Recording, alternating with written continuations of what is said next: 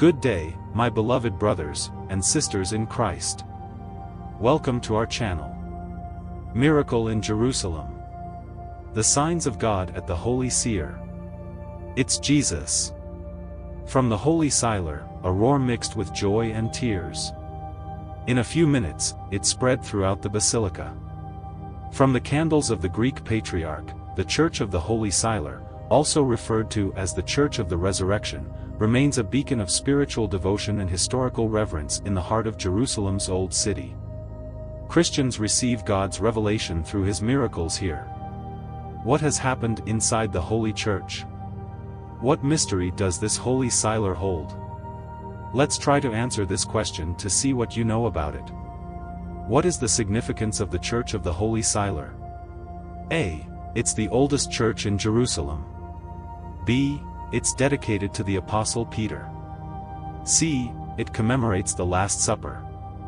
D. It marks Jesus' crucifixion and burial. Time to think, and remember to give the answer below.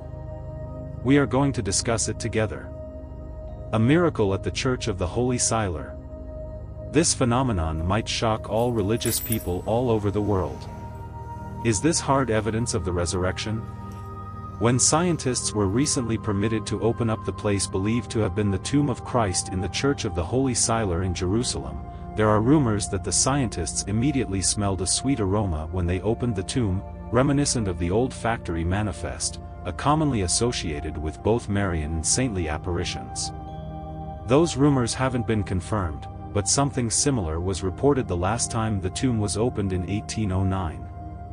Not only that, it was alleged that some of the measuring instruments used by scientists were altered by electromagnetic disturbances as soon as they were placed vertically on the stone in which Christ's body rested. The devices either malfunctioned or ceased to work at all. If reports about the scent make scientists not 100% sure, then they are much less hesitant regarding the electromagnetic disturbances recorded by the scientists' instruments. The phenomena were confirmed by one of the scientists authorized to access the T. Later, one of the heads of the Bing and construction team, Antonia Moru, indicated that it is really hard to imagine that someone would be willing to put his or her reputation in danger just because of a publicity stunt. Moreover, the journalist testifies to the scientists' surprise during the opening of the slab. They hoped that the grave would be much lower than it was previously. Performed analyses with the instruments seem to have been distorted by an electromagnetic disturbance. God's miracles did not stop there. Every year on Holy Saturday, a miracle takes place in the Church of the Holy Seer in Jerusalem. The miracle of the Holy Fire has taken place at the same time, in the same manner, in the same place every single year for centuries. It is said that on Holy Saturday, the day before Easter Sunday, a miraculous event known as the Holy Fire ceremony occurs in the Church of the Holy Seer in Jerusalem. This tradition has been celebrated for centuries and is considered one of the most extraordinary manifestations of divine presence. According to believers, the miracle of the Holy Fire begins when the Greek Orthodox Patriarch of Jerusalem enters the edicule, a small chapel within the church that is said to enclose the tomb of Jesus Christ. The Patriarch enters alone and prays in complete darkness, asking for the descent of the Holy Fire. Witnesses gather outside the edicule, anxiously awaiting the miraculous event. Suddenly, without any apparent source, flames ignite from the Patriarch's hands, symbolizing the descent of the Holy Fire. The Patriarch then lights candles and shares the Holy Fire with the faithful, who use it to light their own candles and lanterns. The flame is believed to be miraculously cool to the touch and produce healing properties.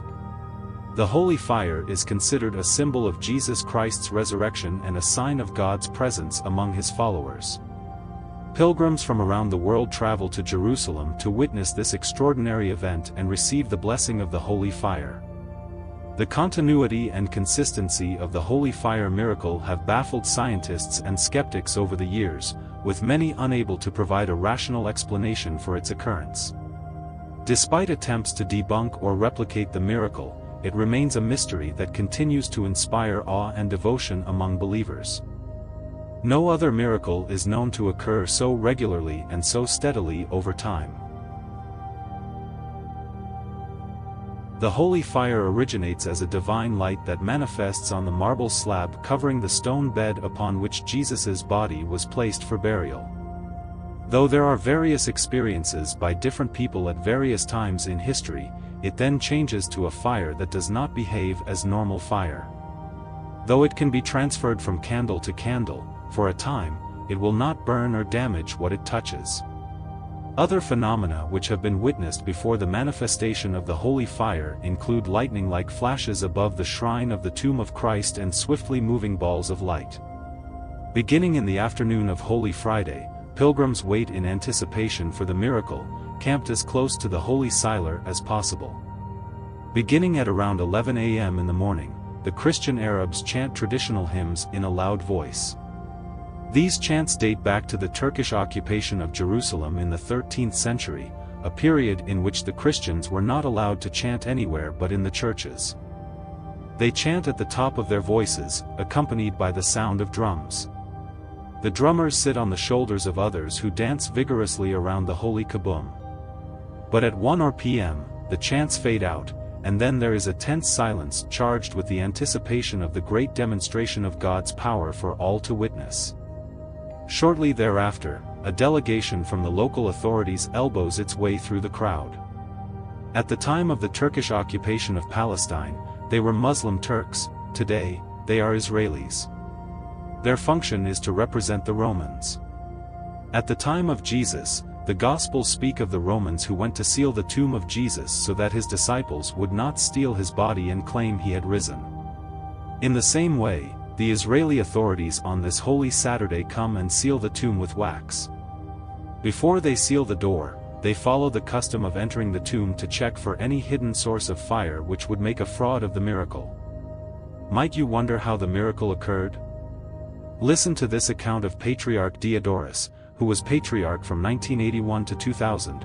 Normally, the miracle happens immediately after I have said the prayers.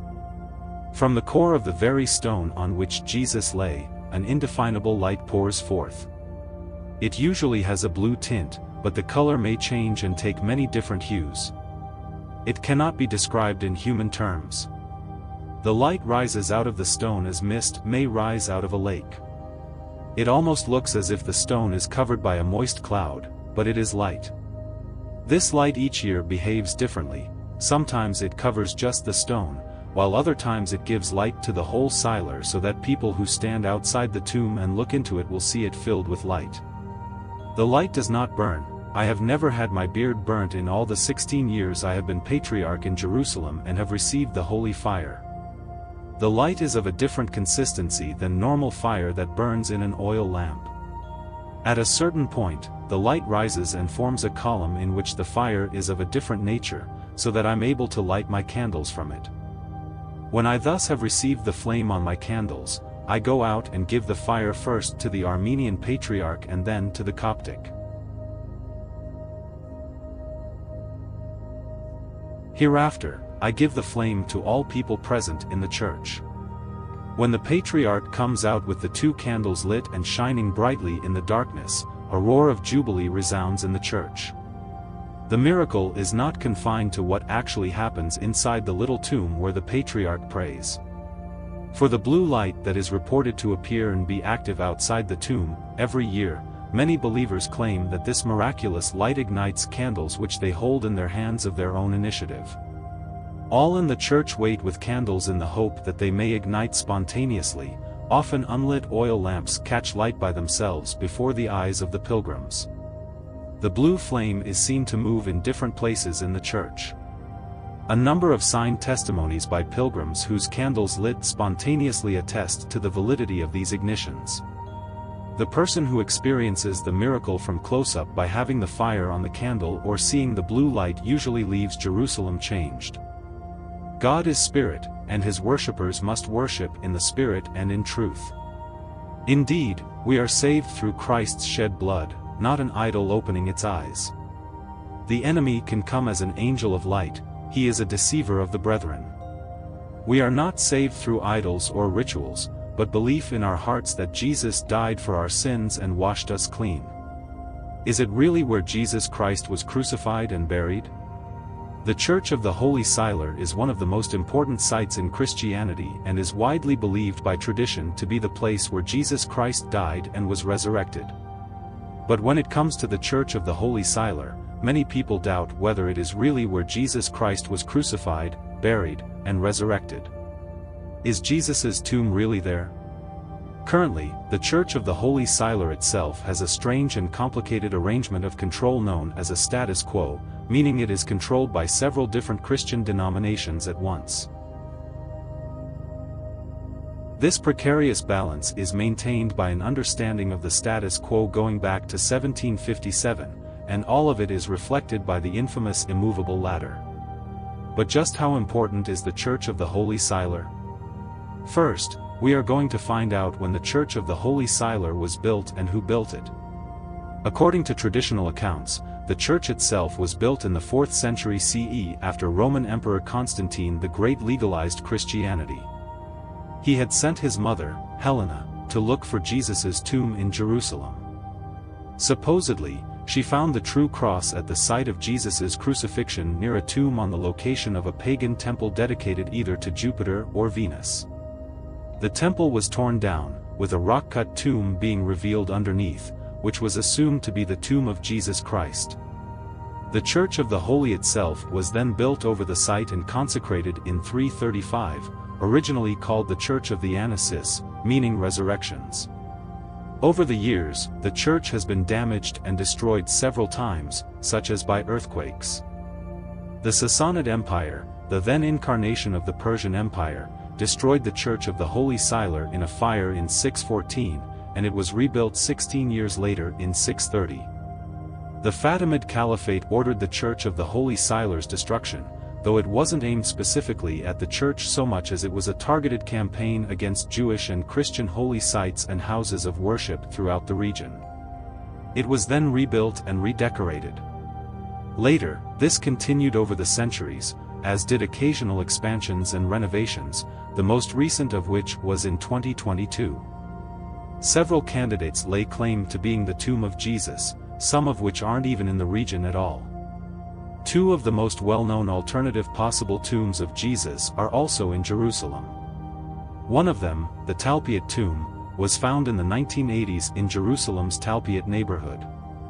This was supported by the presence of a grave that is seemingly labeled Yeshua bar Yosef, which would translate to Jesus. However, it is widely accepted that this is a coincidence and is likely someone with the same name, since there are signs that the tomb belonged to a wealthy Judean family. Another of these tombs is the Garden Tomb found in the 19th century in Jerusalem. This tomb is even older than Jesus was, and while it presents some issues with its location and history, it is still accepted by some Christian denominations as being the tomb of Jesus. In particular, the Mormons and some evangelical Protestants. Some academics think that it is the most likely location for Jesus's tomb, but the Church of the Holy Silar is still the most widely accepted location and has been for over 600 years. The tomb itself has some evidence as the correct site too. The New Testament has said that Jesus was crucified and buried outside the walls of Jerusalem. There are reasons for this because burials in ancient times were almost always outside the city. The method of crucifixion was a common form of execution during the Roman Empire, reserved for the most severe criminals. Crucifixion typically took place outside city walls as a form of public display and deterrence. In the case of Jesus, it is believed that he was crucified at a location known as Golgotha, which was located outside Jerusalem's walls. After Jesus was crucified, according to the New Testament, he was buried in a tomb that was also located outside the city. This burial site, known as the Garden Tomb, has been a significant religious site for Christians who believe that Jesus was buried there before his resurrection. The New Testament's account of Jesus's crucifixion and burial outside the walls of Jerusalem carries both historical and symbolic significance. It speaks to the nature of Jesus's mission and his identification with the marginalized, as well as fulfilling ancient prophecies. At the time Jesus would have lived, the old city of Jerusalem's walls would not have extended as far as they do now, and the Church of the Holy Silar would have been outside them. This has been supported by archaeological evidence as well, indicating that the second wall was built around the church later. As time went on, the city of Jerusalem underwent numerous changes and expansions, shaping the landscape that we see today. The development of the second wall around the Church of the Holy Siler highlights the significance of this religious site and its evolution over the centuries. During the time of Jesus, the city of Jerusalem would have looked vastly different from what it is today. The old city walls would have constrained the city to a smaller area, with the Church of the Holy Siler lying outside these walls. This positioning outside the city limits would have carried symbolic meaning, as religious sites often held importance beyond mere physical boundaries. Archaeological evidence further corroborates this historical context, showcasing the gradual expansion of Jerusalem's walls to encompass significant sites like the Church of the Holy Siler. These findings shed light on the architectural and urban development of ancient Jerusalem, offering insights into the cultural and religious landscape of the time. As the city grew and evolved, so too did its religious and cultural significance. The construction of the second wall around the Church of the Holy Siler signals a shift in priorities and recognition of the importance of this sacred site. It reflects the interplay between faith, history, and architecture in shaping the identity of Jerusalem as a spiritual center. Overall, the changes in Jerusalem's city walls and the placement of religious sites like the Church of the Holy Siler reflect a dynamic interplay between the physical and spiritual realms. These developments underscore the rich history of Jerusalem and its enduring legacy as a place of profound religious and historical significance. Who opens the Church of the Holy Siler? Since at least the 12th century, the doors of the Church of the Holy Siler have been controlled by the Nusayba family, the oldest Muslim family in Jerusalem, and the Jawda family. Both families continue to hold this authority to this day, having the keys to the church that is thought to house Jesus' tomb. Surely there will be many people here who are curious about whether we can visit this sacred place now or not. The answer is yes, entrance is free, although some parts of the church might be closed for ceremonies depending on the day. Every year, millions of tourists flock here to pray and bring their hearts closer to God. Let's take a quick tour of this holy place. When we come to Jerusalem, the most striking structure on the Temple Mount in the Old City of Jerusalem is the Golden Dome of the Rock. The rock is believed in Judaism to be the spot where God created the first human, Adam. It is also believed that it is this site where Abraham attempted to sacrifice his son Isaac. It is said to have a divine presence, and it is towards which the Jews turned to pray.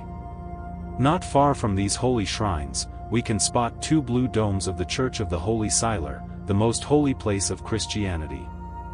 Christ was crucified and resurrected on this spot, originally located outside the city of Jerusalem. This was known as Mount Calvary or Golgotha.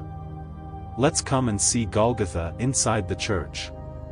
Entrance staircase leads up to Calvary or Golgotha, the site of Jesus' crucifixion and the most extravagantly decorated part of the church. The exit from this site is down another staircase that leads to the ambulatory. Calvary has two chapels, one is Greek Orthodox, and the other is Catholic. The Greek Orthodox chapel's altar is over the rock of Calvary, also the 12th station of the cross. You can touch the rock through a special hole in the floor beneath the altar. Be ready to wait in line, as this is one of the main reasons people visit the church. You can also see the rock through protective glass on both sides of the altar. In between the Catholic and Greek altars, a statue of Mary marks the 13th station of the cross. Inside the church's entrance is the stone of anointing, believed to be where Jesus' body was prepared for burial. The modern mosaic along the wall depicts the anointing of Jesus' body. Lamps with candles and incense hang along an ornate stand over the stone. Then you can see the aedicule. It is a small chapel housing the Holy Siler. It has two rooms. One holds the angel's stone, believed to be a fragment of the stone that sealed Jesus' tomb, and the other is the tomb of Jesus. After the 14th century, a marble plaque over the tomb now protects it from further damage caused by flocks of pilgrims. The Roman Catholic, Eastern Orthodox, and Armenian Apostolic all have rightful access to the interior of the tomb, and all three hold Holy Mass there daily. Between May 2016 and March 2017, the Aedicule underwent painstaking restoration and repair to make the structure safe for visitors again.